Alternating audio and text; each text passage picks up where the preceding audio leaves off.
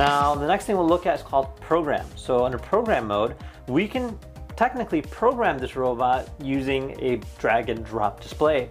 So if I click on new, you can see on the top left here, we have a variety of different if-then situations, motions, smart AI, media, and different things that you can do. And so it's actually very easy and very convenient. Simply just drag and then just go ahead and add whatever you need to add.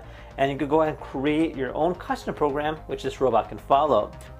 Now, if I exit, I can try out some of these pre-defaulted ones. So for instance, this here's an anti-clockwise rotation. You can see the whole entire setting right there, and I can hit run now. So it's doing essentially counterclockwise rotation.